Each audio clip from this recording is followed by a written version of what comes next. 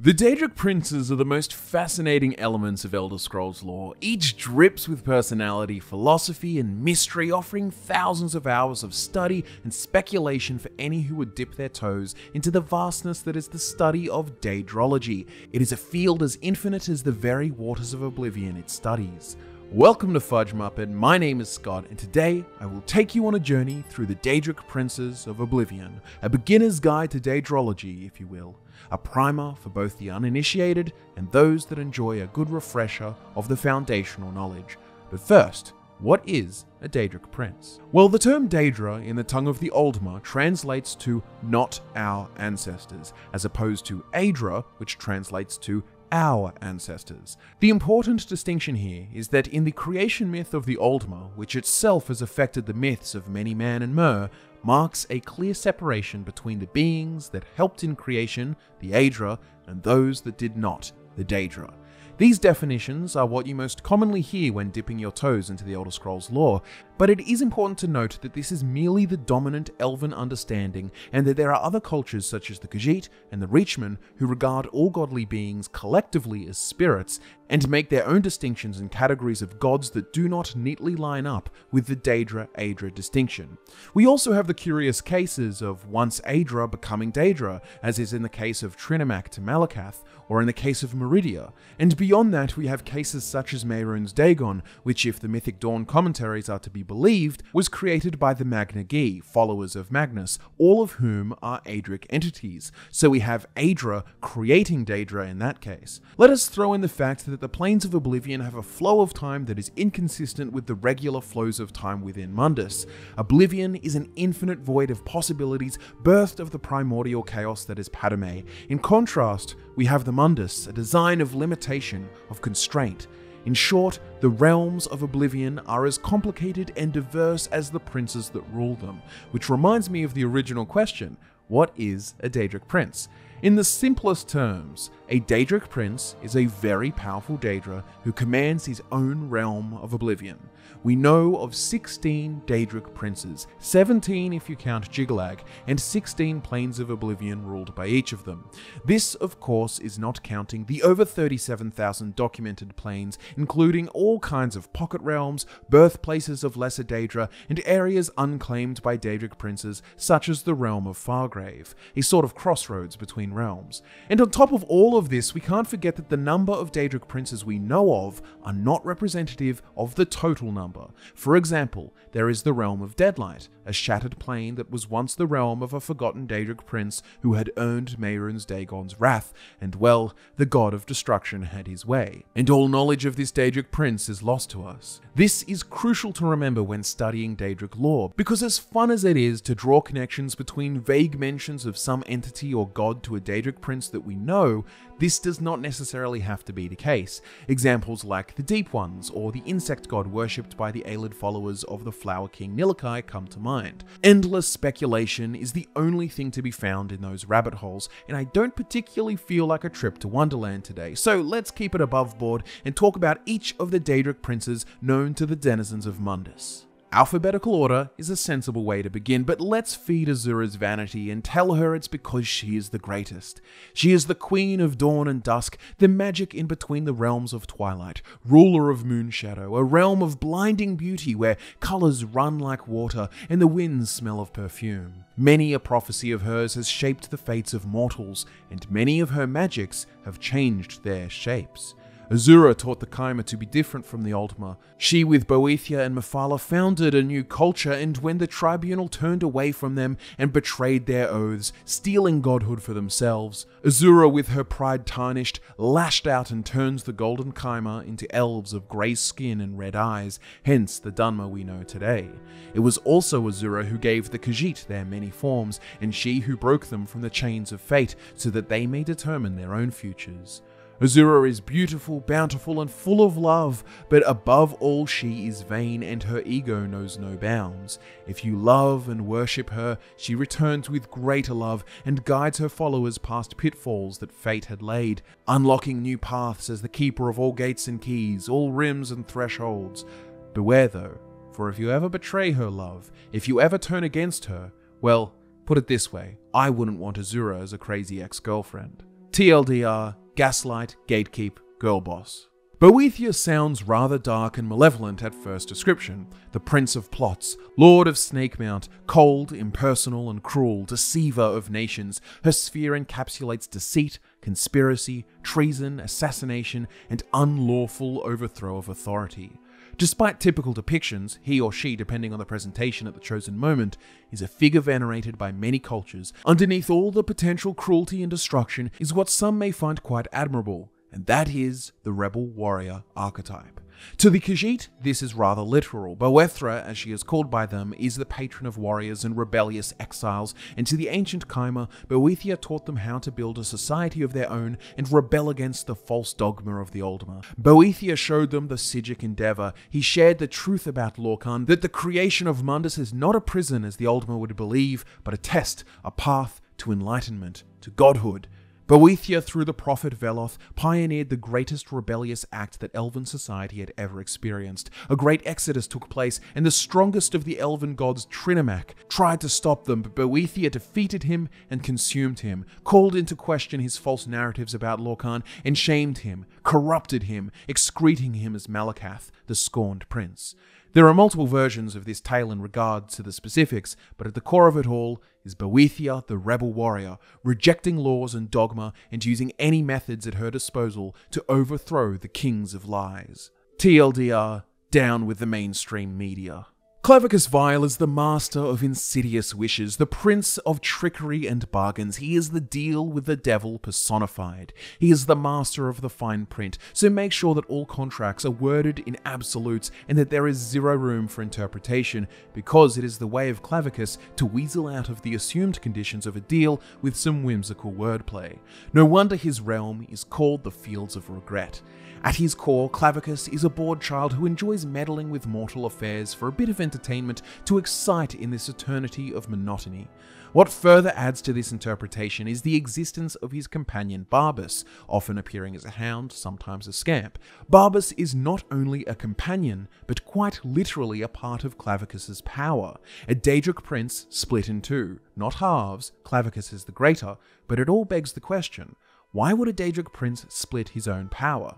Usually the life of a Daedric prince is one of isolation, and this would drive Clavicus mad. He may pretend to find Barbas to be a pest, but Clavicus is a very social creature, and the companionship of Barbas ensures he'll always have someone to talk to, bicker with, and, well, entertain him. Funnily enough, Clavicus is one of the most human princes. Not a good human, but his desire for social interaction and companionship is endearing. TLDR, boy and his dogs scam thousands. Hermaeus Mora is the master of tides and fate, the abyssal cephaliarch, the demon of knowledge. He is the riddle unsolvable, the door unopenable, the book unreadable, the question unanswerable. No matter which cultural interpretation you look at, Hermaeus Mora is always a being who collects knowledge in his endless libraries of apocrypha, and where he is denied information, he ruthlessly seeks to acquire it.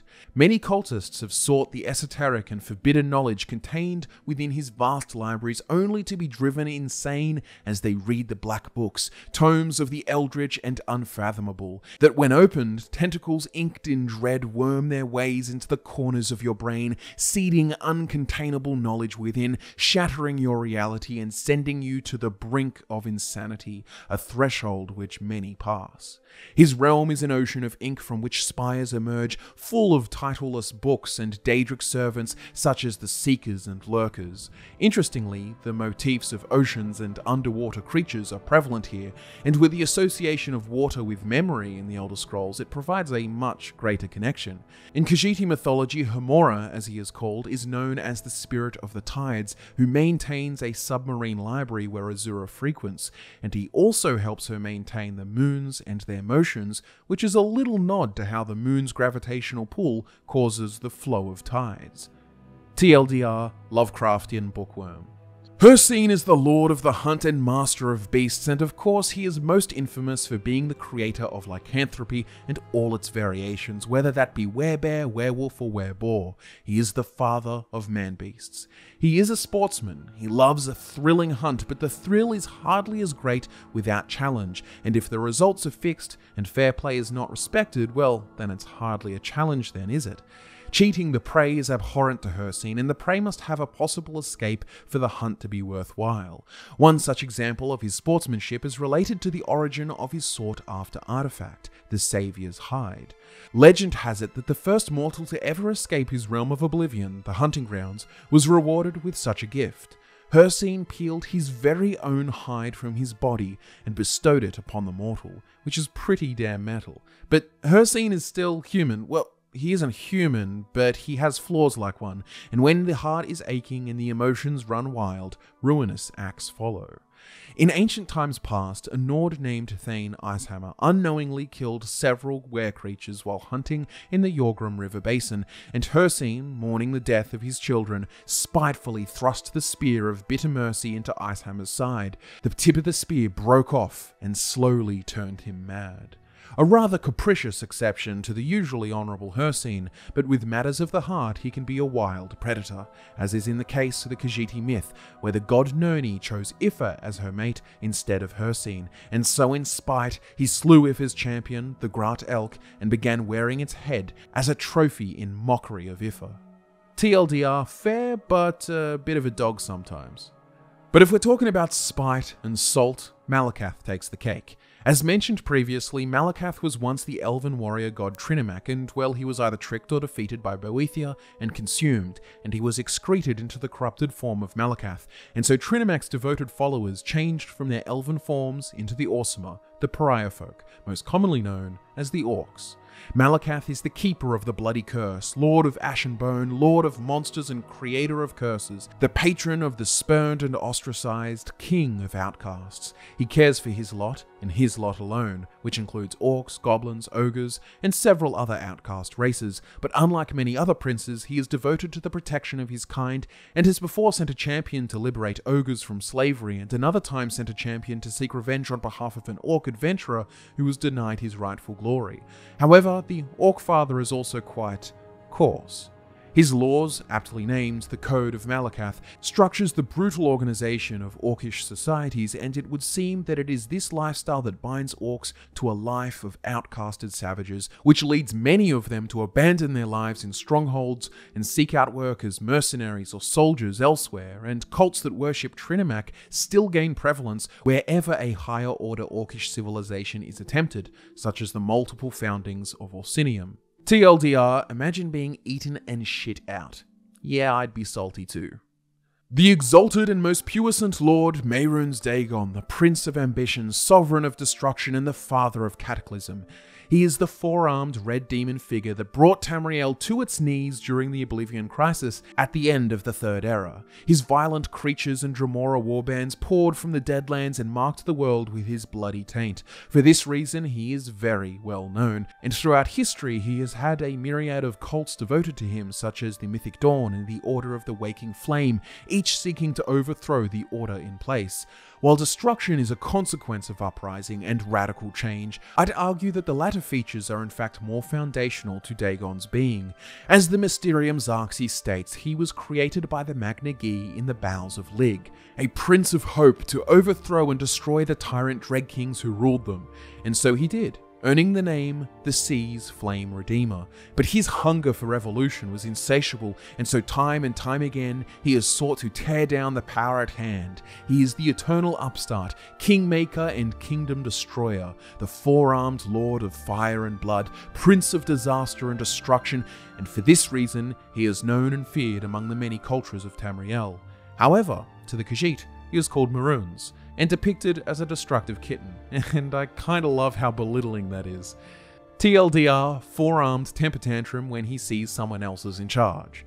This one is my favourite. Mephala is a mystery. Her sphere is obscured to mortals. The androgyne, the web spinner, teacher of secret arts. She is the spider god who sees the Orberus as a web of choice and consequence, a delicate interplay of lives. Pull a single thread and the whole thing unravels. Interestingly, her Oblivion realm, the Spiral Skein, is constructed in a similar way to Nirn, with a tower in its centre, where from spokes emerge the 8 strands of the skein. The spaces in between each are devoted to a different sin. Lies, envy, deception, fear, betrayal, murder, avarice, fury. There could be multiple interpretations here, but all are related to the follies of the mortal condition. While on a surface level she is associated with murder, lies, sex, and secrets, the Telvanni wizard lord Divaethfir claims to have figured out her true purpose, her grand machinations. However, he dared not to reveal the secrets of the Prince of Secrets. As a Prince of Lies, it almost seems paradoxical to ever truly understand her sphere or purpose, a true maiden of the esoterica.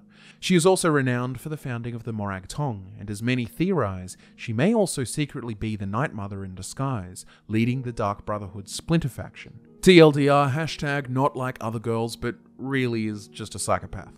Meridia, the Lady of Infinite Energies, the Radiant One. On the surface, she seems to be rather good, a prince devoted to the annihilation of undead and any such perversion or impurity, though other names include Glisterwitch, Lady of Greed, and, the Shining Bitch.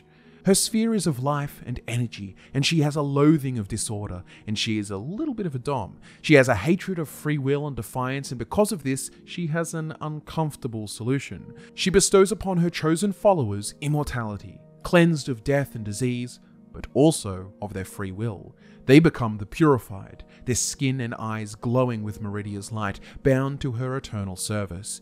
She is also unique in that she is of Daedric origin. She was once a Magna Gi, one of the followers of the Aedra Magnus, but she was cast out for consorting with illicit spectra, which one could speculate to be Lorkhan or perhaps some other Daedric prince, and so she was abandoned by her kin who fled back to Aetherius, becoming the sun and stars.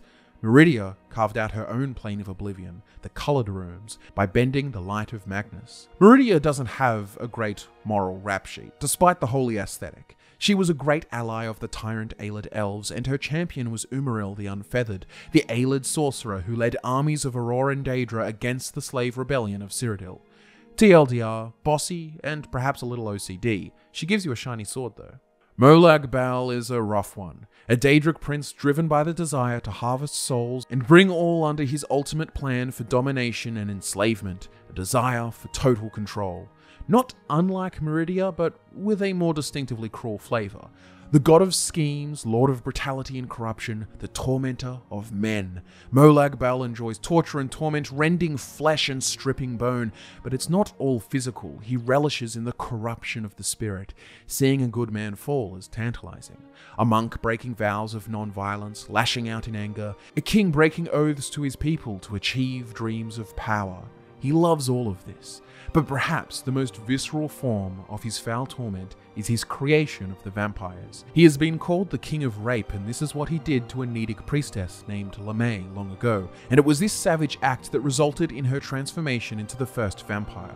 This corruption of sex, taking what is usually pleasurable and loving into an act of pain and hatred, created, or in a way birthed, the corruption of life that is a vampire.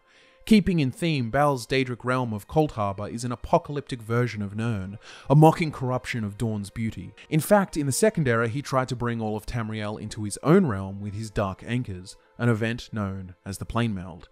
TLDR, just terrible. The Spirit Daedra, goddess of the dark, Namira, the Lady of Decay.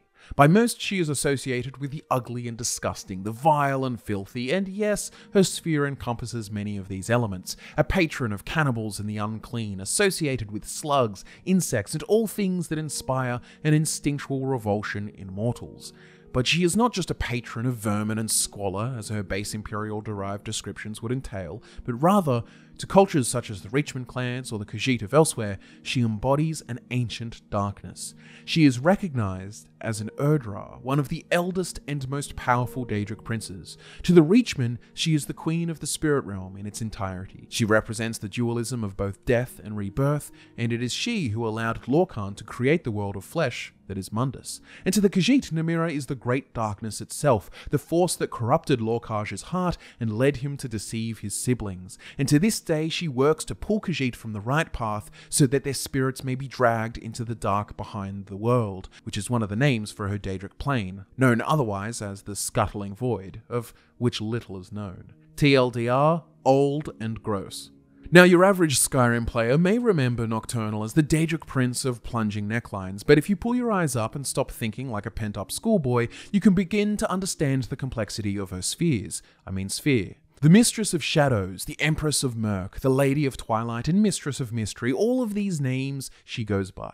She is a patron of thieves, bestowing blessings of luck on the worthy, or rather she agrees to hold up her end of the bargain after another has done the same. Now she isn't just a god of thieves. This is just how she is interacted with. Her true sphere escapes mortals, but we can glean a little from her intentions and failed plans. In the Second Era, she invaded the Clockwork City and replaced Sotha Sil with a shadow, and later tried to use a technique stolen from him to harness the heart of the Crystal Tower in Somerset and use such a power to make herself infinite and rewrite reality. It is understandable that she is still most associated with thieves, given her prized artifacts and her intertwined history with the Thieves Guild. The Grey Cowl of Nocturnal was stolen from her by a thief named Amer Daerloth, who became the first Guildmaster and the first Grey Fox. And in Skyrim, chosen nightingales protected the Twilight Sepulchre, a portal to her realm, Evergloam, the Cradle of Shadow. The skeleton key opens this portal along with many other possible things, a lockpick or key that can open many doors, even the metaphysical and potential, but that's a whole video discussion in itself. TLDR, big titty goth chick. Peryite is known as, whether true or not, as one of the weakest Daedric princes, but the truth is, his sphere encompasses the routine of the world, the less glorious elements of creation. He is the Daedric Prince of Pestilence, the blighted lord of the natural order, master of tasks, a lord of abundant pus and bountiful vomit. While depicted as a green, four-legged dragon, his sphere does not encompass the same majesty as his visage. Many may remember him because he gives you a cool shield, Spellbreaker, and because his afflicted followers have jaundiced skin and projectile vomit green stuff, but like many Daedric princes, this is just the surface reading. One of the greatest understandings is seen through the Reachman clans. To them, he is the Lord of Order foremost. Everything that exists will pass. The fort that rises too high will fall. The clan that starves will one day grow strong. This eternal balance is the work of Peryite, the Master of Tasks and Lord of Order. Reach folk see no malevolence in illness. Quite the contrary, lives extinguished by disease make room for healthier, more vibrant Reach folk to take their place. Like wildfires, diseases serve as a revitalizing force of nature, a necessary check on the hazards of abundance. His Daedric realm is the pits, where he guards the lowest orders of oblivion, and it is said that he is kept busy with work preventing realm rips and managing Daedrons, a position that he is said to have earned. What is meant by that we cannot know for sure, but it seems to imply some kind of punishment or getting what he deserves. TLDR, Vomit Dragon. The Daedric Prince of Revelry, the blood-made pleasure, he who tastes the shaven fruit. Have you ever seen Eyes Wide Shut? Well, those are the kind of parties that Sanguine enjoys, that or things akin to the Hangover movies. He is the ultimate hedonist. Revelry, wild orgies, passionate indulgences of darker natures, lust, perversions, even unnatural sexual relations. He is the Daedric Prince of Excess, typically depicted as a portally horned Daedra with a mug or bottle or whore under his thumb. A partier, a prankster, Sanguine is not as malicious as the other Daedric princes. However, the quest for excess, of course, can have many ramifications to the person undergoing it at his behest. He can tempt fathers from families, the devout from their duties, and the just from their right causes. And it is not always just a big party of drink, dance, and sexual exploration. Excess can go far. An ancient Aelid manuscript describes Sanguine overseeing art tortures such as flesh sculpting and gut gardening. His myriad realms of revelry are a collection of 100,000 pocket realms, little pleasure pockets refashioned to suit the desires of their visitors. You can imagine the absolute horrors that may be among these. So while he may just be a jovial Sam Guaven in disguise, taking you on a crazy night out with the typical drunken tomfoolery, do be aware that pursuing a life with Sanguine can end you in the darkest of places. TLDR, can't stop, won't stop. Okay, so we're at the fan favourite. Sheogorath, the Daedric Prince of Madness, sovereign of the Shivering Isles. Once he was Jiggalag, the Daedric Prince of Perfect Order, scorned by the others for his great power. The Daedric Princes conspired and cursed him. Jiggalag was made into Sheogorath. The Prince of Perfect Order was made into the Prince of Insanity, a mad god of chaotic whims and frightening uncertainty. Jiggalag comes back for a brief time in events known as the Grey March, where he brings order to the Shivering Isles, only for him to be reclaimed by madness and build the Shivering Isles once more as a disordered madhouse. The champion of Cyrodiil ended this curse at the end of the Third Era, separating Jiglag and themselves mantling Sheogorath, but this is supposed to be a primer, so let's not get into that. But Sheogorath is insane. Simple as that. He is chaotic, unpredictable, elated one moment, offering you a selection of fine cheeses, and stormy and violent in the next moment, threatening to skip rope with your entrails because you chose to try the brie before the cheddar.